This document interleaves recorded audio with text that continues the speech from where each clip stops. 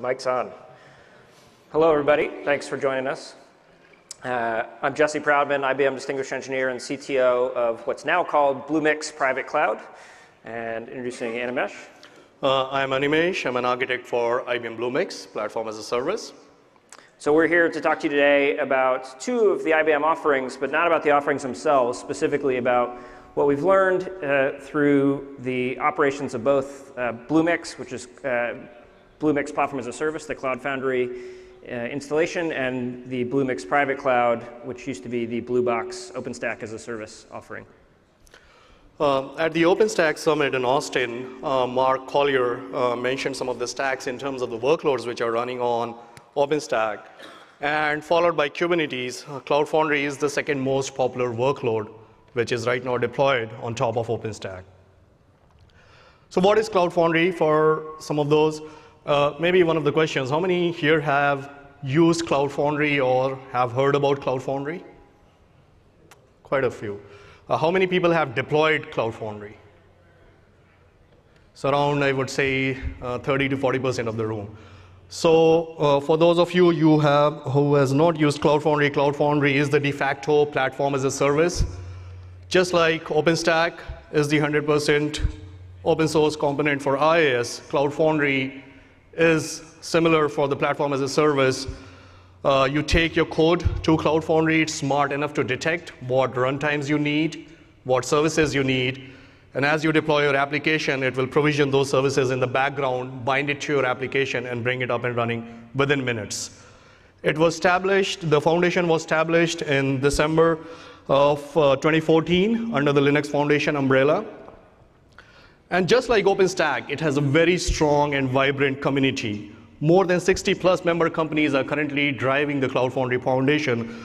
So names like IBM, Cisco, HP, Pivotal, Docker, Huawei, Swisscom, they are all participating and deploying their own Cloud Foundry production clouds. I think the interesting thing about the Cloud Foundry Foundation and its membership is that you've got a lot of actual users of the offering as part of the foundation, whereas OpenStack, it's a lot more heavily weighted towards the vendors. So how do we actually deploy Cloud Foundry on OpenStack? We use a tool called Bosh. Bosh is a release deployment as well as lifecycle management tool for Cloud Foundry. It has cloud provider interfaces, or what we use the term internally, CPIs, which bound Cloud Foundry to different IaaS infrastructures. So for example, you can take Cloud Foundry, deploy it on OpenStack, AWS, Google's Cloud, as well as VMware. Now, these cloud provider interface methods, they actually use basic OpenStack methods like upload images, provision volumes, etc. How does Bosh work? Bosh actually takes a release, which is a collection of software packages. So for example, MySQL packages, your Cloud Foundry release package, any of the services which you are deploying along with it. It takes all those release packages, and then there is this concept of stem cells or base operating system images. Then there is deployment manifest, which tells Bosh where we are deploying Cloud Foundry, what credentials we are using, what network we are targeting, what is the authorization, authentication information.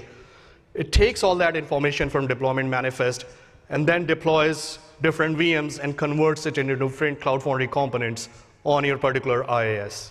So here's the first lesson. Bosh, the learning curve for Bosh, as the 40% of you who have deployed OpenStack know, is incredibly steep. And you're learning a whole new set of terminology and a whole new, really, approach to deployment. And so that's often the first hurdle, is getting folks in the organization comfortable with that new technology.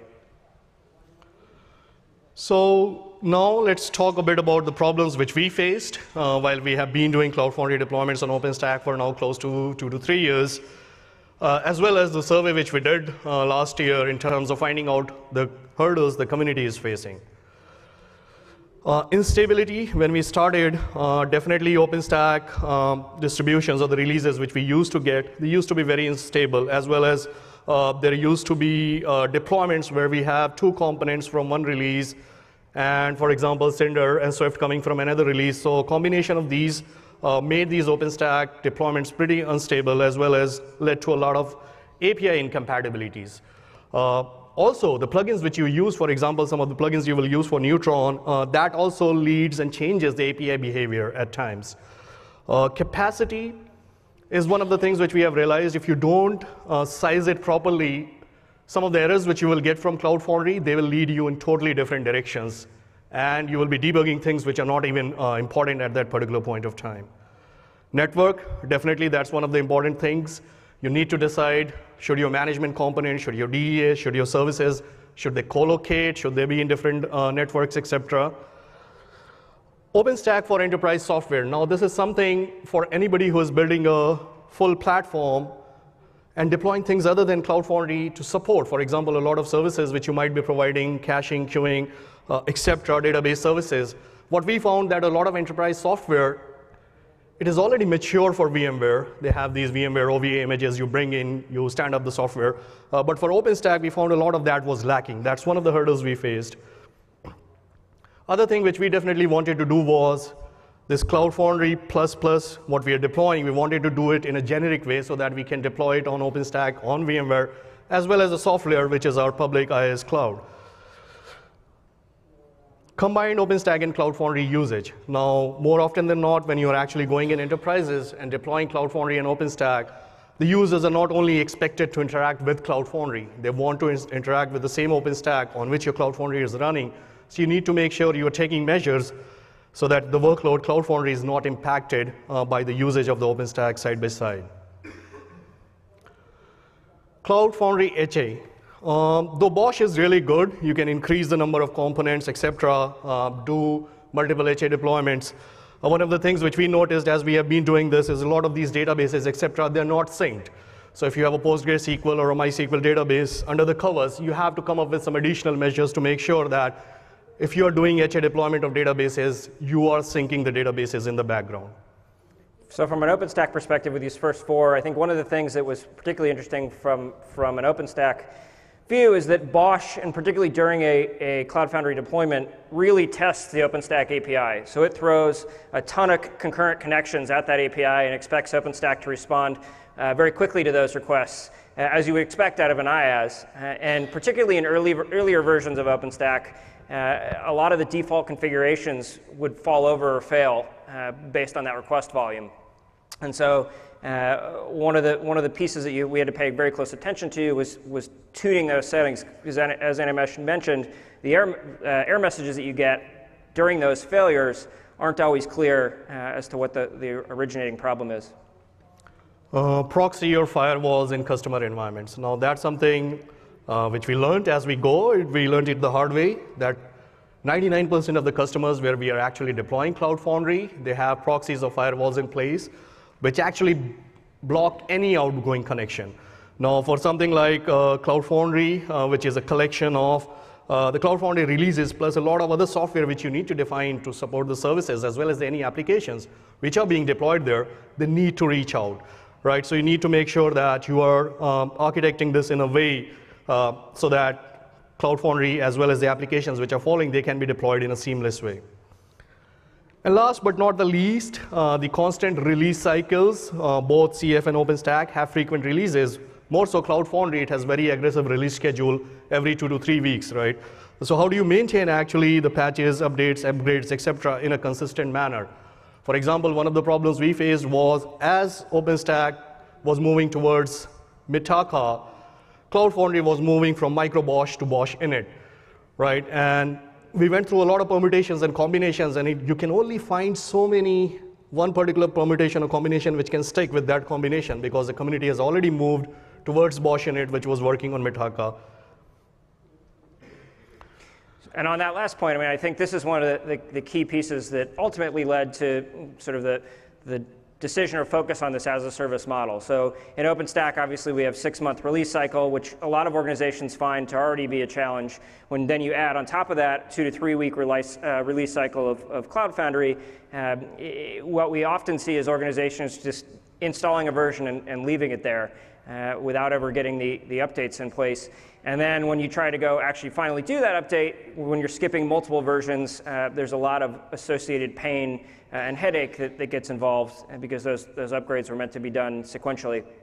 And so keeping those environments up to date, whether it be Cloud Foundry or OpenStack, becomes really critical, particularly when you're trying to work with both of them in parallel. So from a user experience perspective, this survey comes from the... We did it as part of the community last year, Yep, Cloud Foundry from the Cloud Foundry community, yep. And so the question was, what is your level of experience with OpenStack for folks using Cloud Foundry on OpenStack? And in this event, most of the users were intermediate or expert users of OpenStack. So they felt like they had a good handle on OpenStack itself. But then what were the pain points that they were experiencing with OpenStack? And many of them, or how much pain, I should say, did they have deploying CF on OpenStack? And the large majority had significant issues with that installation. And other thing is that close to 50% of the users have to actually customize their OpenStack for Cloud Foundry deployment. So the thought that you can take a vanilla OpenStack install and be able to run Cloud Foundry on it, no, that doesn't hold true. There are certain steps you need to make sure that your OpenStack is ready for a Cloud Foundry deployment. If you also see the reason most of the users experienced problem was 70% of them said that the instability of the OpenStack has been one of their issues. And more than 50% of the users said that the initial setup, in terms of getting that initial configuration right to get Cloud Foundry on OpenStack, that has been very hard. Most of the users have been on Juno and Kilo at the time we surveyed last year.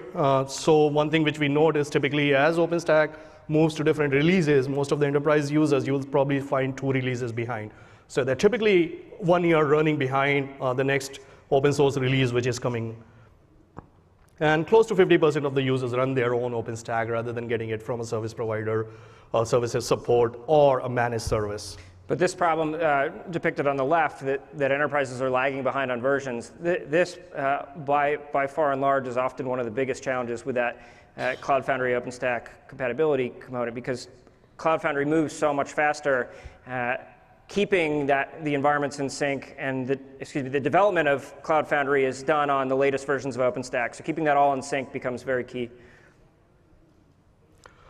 So with that, let's just briefly talk about our OpenStack and Cloud Foundry offerings. The first one is Bluemix Private Cloud.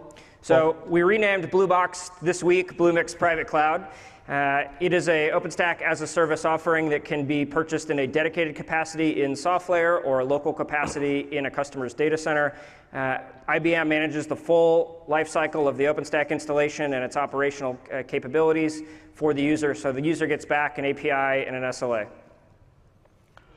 Bluemix, that's our platform as a service offering. There are 3 deployment models. There is a public Bluemix offering which is available, then you have dedicated, which is essentially you get your own Bluemix on SoftLayer, which is our IaaS, public IaaS cloud, or you can get Bluemix in your data centers, which is a private model. Currently on our public platform, we have 1 million plus registered users, 100,000 plus running applications, as well as a catalog of 500 plus services. These include services from our Watson portfolio, a lot of big data services, serverless capabilities which are provided on top of Bluemix. What essentially is Bluemix? It allows you to build, deploy, and manage your applications while tapping into a large ecosystem of services. Now these services not only come from IBM, but also from third-party providers as well as from the open source. And it's not only a platform to run your applications, it also gives you capability to build your applications. So there are browser-based Eclipse tooling which we provide where you can code in the cloud, run your CI/CD from the cloud. Once you click and save your code, it's directly pulled up and then deployed on top of Bluemix. With that, some of the lessons which we learned, we'll go through them. So the first thing which we should do is test if our OpenStack is fit for a Cloud Foundry deployment. There is a link which I've added here where you can actually go and it lists all the manual steps you can take to make sure that OpenStack is currently fit. For example, some of the basic things like, can you access OpenStack APIs from within an instance? Can you reach out to the internet from within an instance? Can you come back from outside back into the instance? Can you provision and mount a large volume, etc.? If you don't want to do it manually, as most of us wouldn't want to do it manually, there is a Cloud Foundry incubator project which actually has automated tests, which you can run on top of your OpenStack to test if it is fit. It tests all the basic CPI methods, like creating a VM, deleting a VM, creating a volume, attaching it, etc. But apart from that, it also tests a lot of non-functional characteristics. So it checks your API rate limit. Can you take a large invocation of VMs at once? It tests the versions of the OpenStack projects which are required. Will they work with this particular Cloud Foundry? It tests all those network connectivities. Can you go outside from a VM? Can VMs ping each other? Can you come from outside in? So I definitely encourage for anyone who is deploying Cloud Foundry on OpenStack to include this as part of your CI/CD validation to ensure that once your OpenStack is getting handed over, it is fit and it can seamlessly take a Cloud Foundry deployment on top of it. As I mentioned, sizing is a great big issue which we faced. So make sure that your sizings are correct.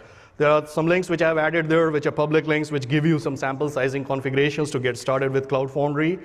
As you set your quotas in OpenStack, that's very important. A lot of number of times we actually get out of quota errors for number of ports, etc. And as I said, some of the times the errors which you see from Cloud Foundry are not exactly telling you that this is a quota issue. So you will probably be spending 3 to 4 days debugging until you come back to this. Also, the recommended OpenStack disk flavors, they actually go in the ephemeral rather than the root disk when you create the flavors. So that's something to keep in mind. We recommend around 10 gig of root disk still. Another thing, when we started, a lot of the OpenStack environments which we got, the default scheduler, it actually was configured to pack hosts one by one.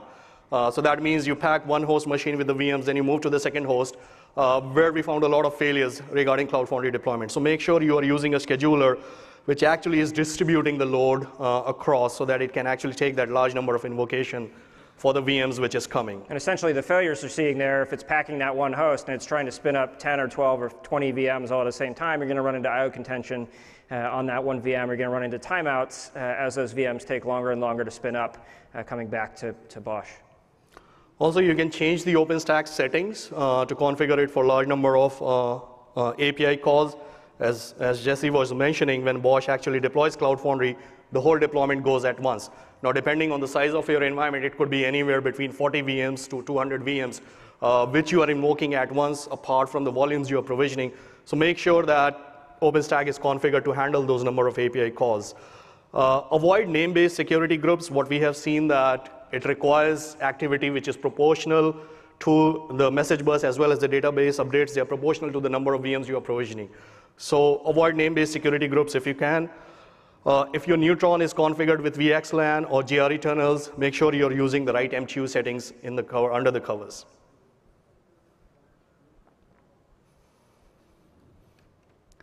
The other thing which we have noticed, and we kind of stepped onto it, is that one of the environments where we were deploying Cloud Foundry, it didn't have enough space from the root disk. So the host on which the VMs were landing, they didn't have enough space. So while doing that, we figured out that we can actually configure Bosh and Cloud Foundry to use the block storage instead of the root disk for the VMs. There's a setting in Bosh which you can actually set. So that's very handy in case you are running into environments where you want to take some space from the root disk and some from your block storage, etc., move around. Also, most of the OpenStack environments are set up to get metadata from the HTTP service. But if your OpenStack is configured to use CD-ROM instead of the HTTP metadata service, make sure that you tell Bosh while deployment that the OpenStack config is coming from a CD-ROM drive.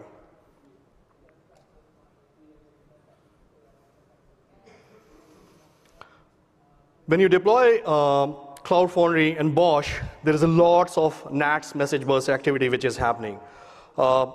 Actually, sometimes you'll see failure when Bosh is not able to ping certain VMs, whether they are up and running. You can actually go into Bosh and change the NATS messaging timeout or ping interval to actually get around it. That's particularly true of the environments where there is heavy load. At times, you will see the deployments failing just because it's not being able to ping within a certain time frame. Also, for optimizing the routing and bandwidth, we suggest putting the Cloud Foundry components, the management plane, into its own network, as well as the DEAs and the services, they go in their own network. If you are using any supporting services like logging or report generation, make sure that any communication between the VMs which are sending logs, as well as the component which is accepting logs, is happening over the private network. In some of our environments, the floating IPs or the accessible IPs were used as the target for sending logs. And what happens is, it's a round-way communication. You're paying twice the cost because the logs are coming from your private network, going to the public network, so to say, and then coming back into the private network. So make sure that you are using just one internal network for sending those logs. Some of the common sense things like only open the ports which are needed. If you are providing credentials in the manifest, which you have to only provide the tenant credentials instead of the full OpenStack Cloud Admin credentials. If your OpenStack is using a self-signed certificate, you can also configure Bosh to tell it what is the self-signed certificate it is using. And then you can, the other thing which we highly recommend is minimizing the number of floating IPs. Conceptually, apart from your incoming device, which if you are using a native Cloud Foundry deployment, that's HA proxy. But in our case, for example, when we are putting a data power in front, or some of the customers when they put an F5 in front, that's the only device which should be on public network. All the Cloud Foundry Fabric components should be on your private network behind the firewall.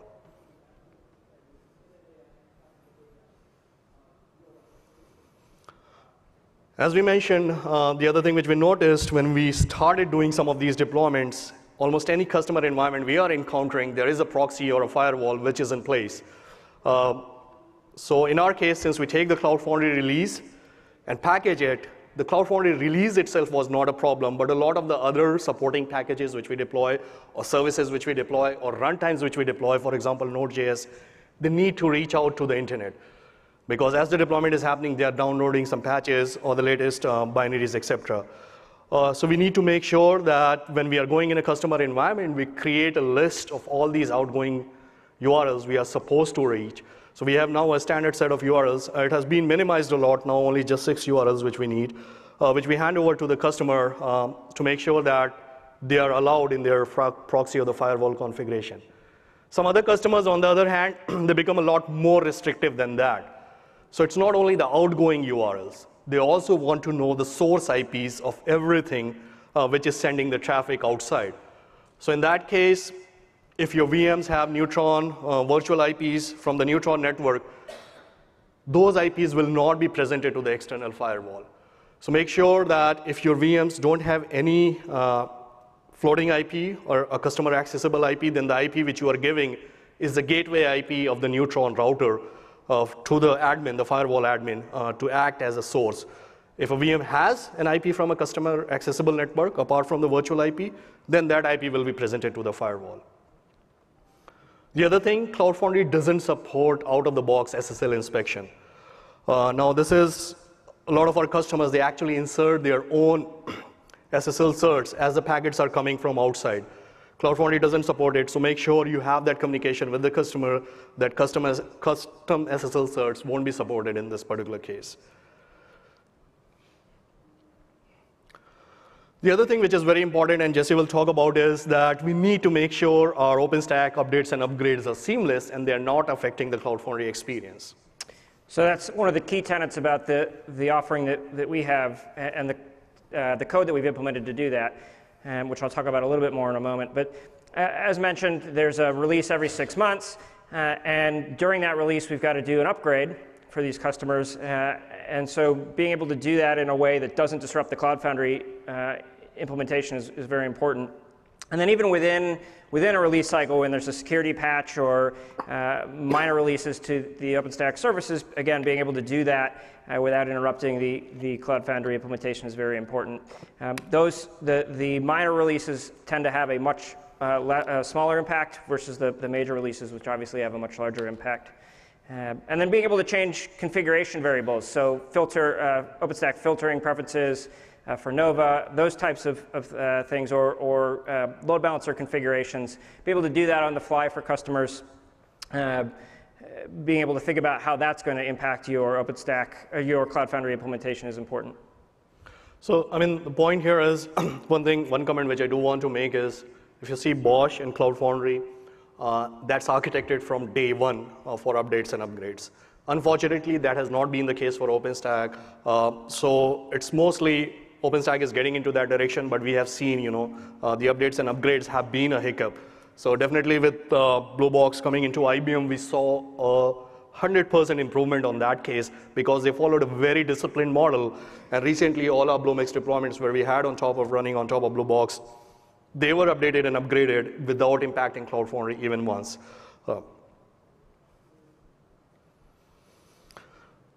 The other lesson, definitely you want to automate everything.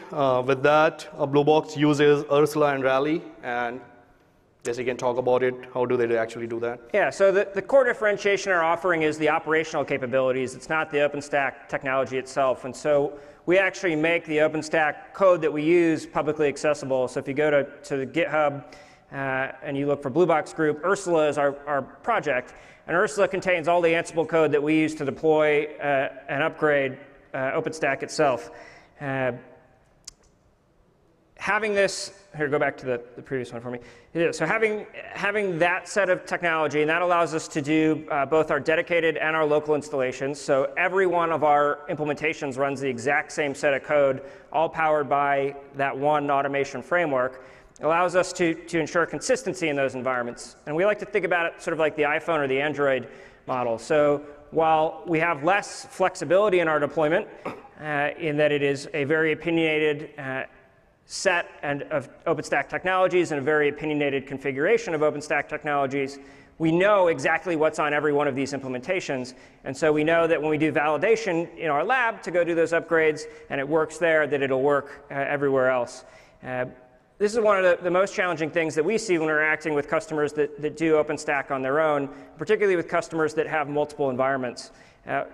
Ensuring that you've got consistency in those configurations between those environments, both from a code perspective and a configuration perspective, becomes really key as you think about ways to update OpenStack consistently and ways to ensure that your Cloud Foundry implementation will operate across your suite of deployments efficiently.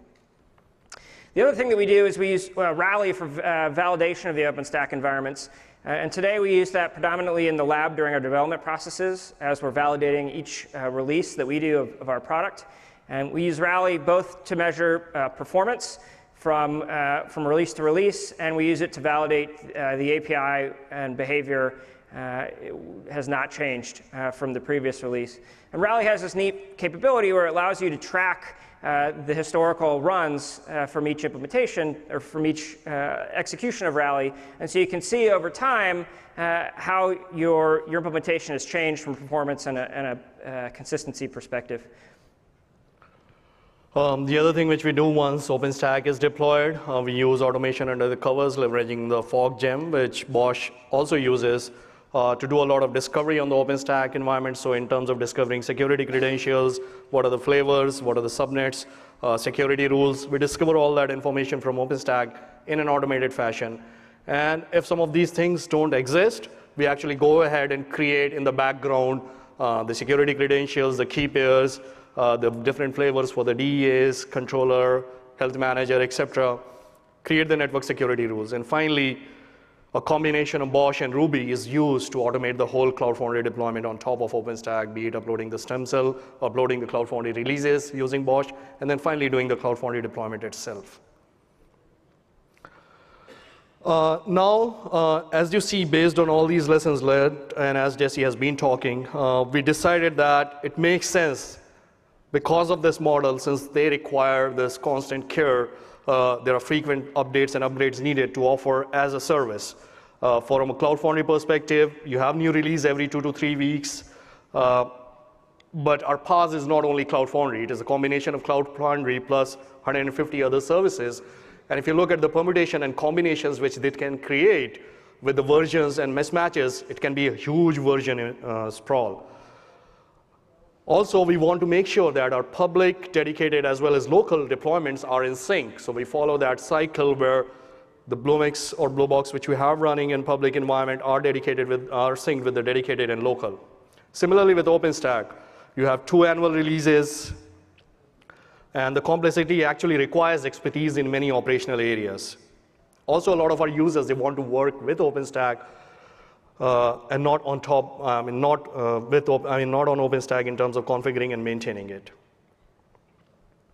So with that, Jesse will talk about the IaaS relay or the box panel component of the Bluemix private cloud. Yeah, and so I think this is particularly interesting for organizations that are thinking about NFV deployments or other organizations that have to manage multiple environments. And if you back up to the AT&T summit at Austin, you saw that they created their own internal management system to handle the complexity of having all of those individual installations. So our offering, again, is to provide those individual OpenStack environments to many customers. And so instead of managing 1 or 2 OpenStack installations, the plan and goal is to manage thousands. And so, again, to do that, we needed a mechanism that allowed us control and automation across that entire platform. And so we've done that with a technology we call Box Panel and a technology we call Relay. Box Panel has become sort of our system of record for all of the data that you need to track a release. So think of every sort of object that's involved in an OpenStack deployment, whether it be the data center, the racks, the networks, the switches, the machines, the subnets, the IP addresses, the customers, the customer contacts, sort of every little piece or object exists in the system, and it allows us to have a very flexible way to join together data about a deployment in a way that can be modeled out as we do that deployment. And so if you're thinking about, as an organization, being able to run these types of technologies, think about how you're going to plan for this data. Whether if you're going to have many installations, you might want to come up with a system or a methodology to have that in an actual usable point of record. And if it's just a small number of deployments, you can do it in something as simple as Excel. But the key is ensuring that you've got that data recorded so that as you think through the transition of those environments and as you think through the upgrades of those environments, the data is consistent. This is a screen that shows sort of the user experience that our operators have. So today in our offering, this view is exposed to our users, to our operators that are managing all of these clouds, and not directly to users. So our goal is to take that headache away from an individual organization. And so to do that, Box Panel is for us, a central software as a service offering that then talks to what we call a site controller.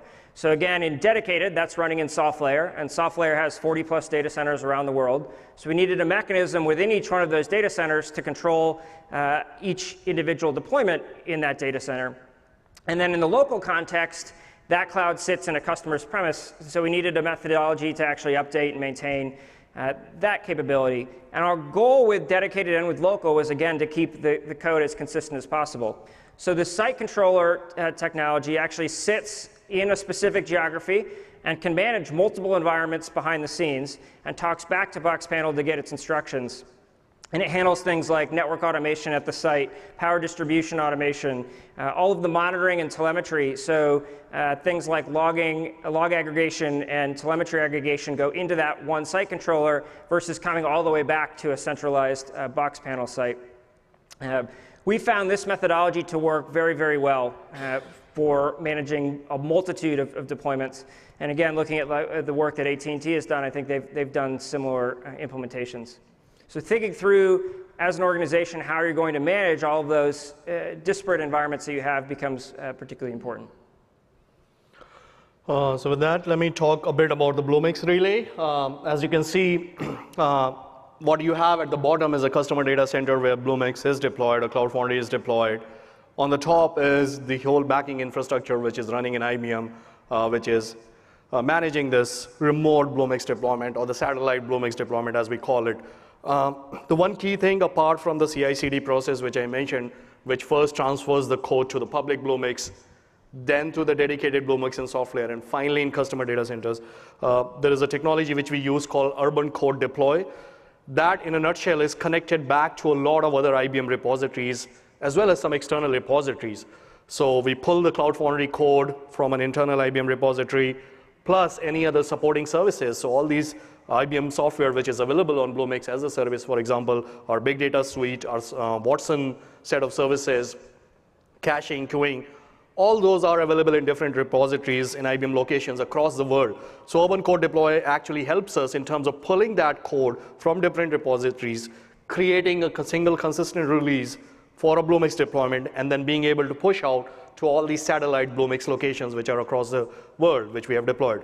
So that's one key piece. The other thing is that there is the security piece, what we call internally the QRadar, which manages these Bluemix deployments in terms of being able to collect logs and generating reports. So who is accessing your environment, how much CPU, et cetera, or triggers are being sent into your environment, is the memory reaching its limit? All that information is collected through the QRadar console, and reports are generated every day for the customers to see what is happening in their environment.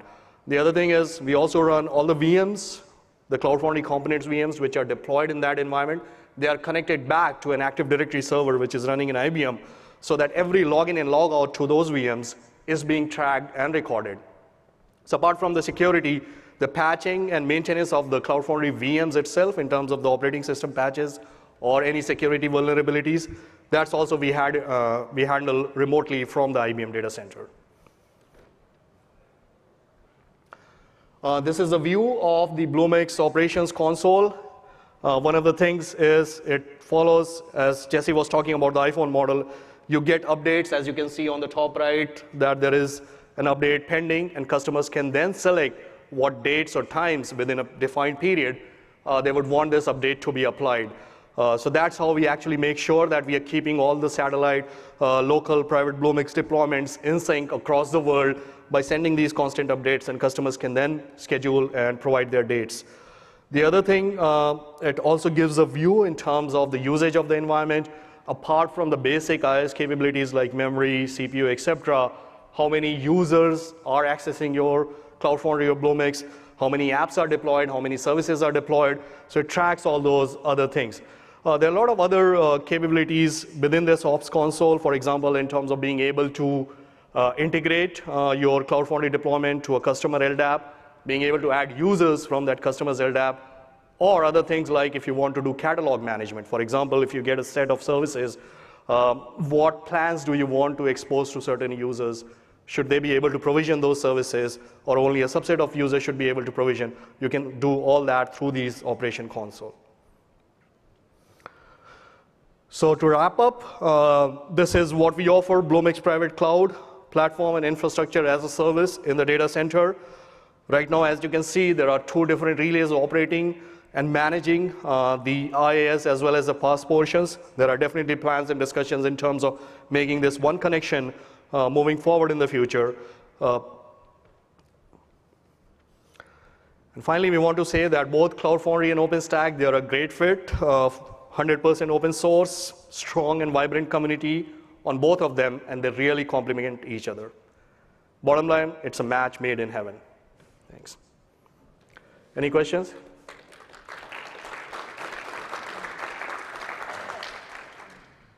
Yeah, actually, we do run Cloud Foundry on OpenStack, and I was wondering whether you would advise to have a dedicated OpenStack admin in the Cloud Foundry team as to prevent these OpenStack configuration issues. So the question was, how close should the OpenStack operators and the Cloud Foundry operators actually work together?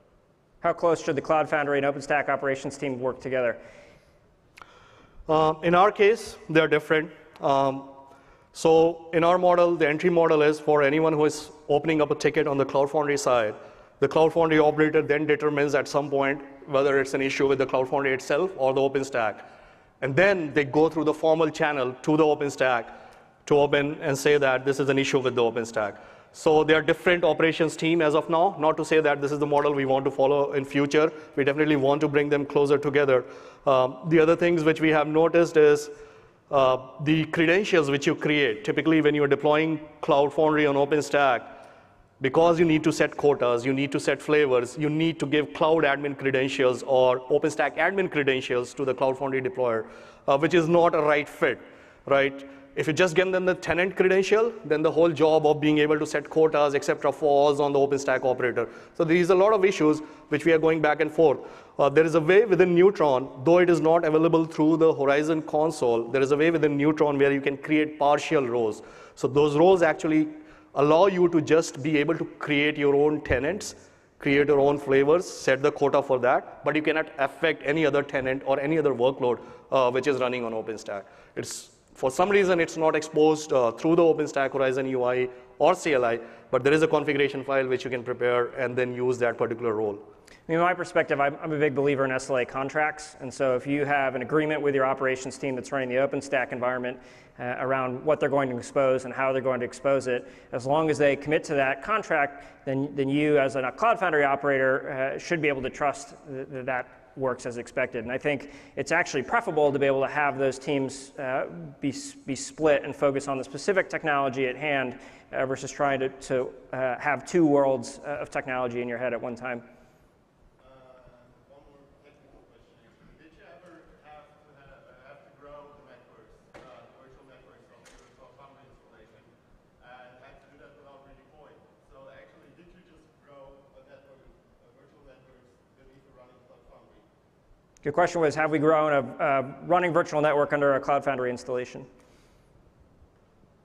You mean the number of different virtual networks or number of machines? You're talking like subnet size. Just make it bigger.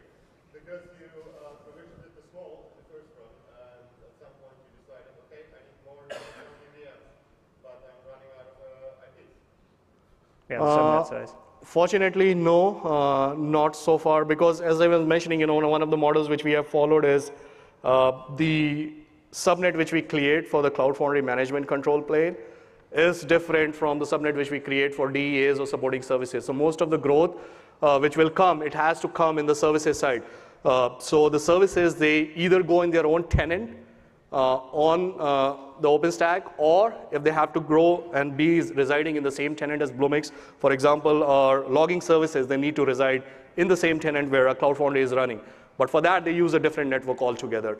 So in that case, because our data plane is separate from the management plane, and management plane is predetermined in our case. And we still keep a lot of buffer. We use a /24 or /23K.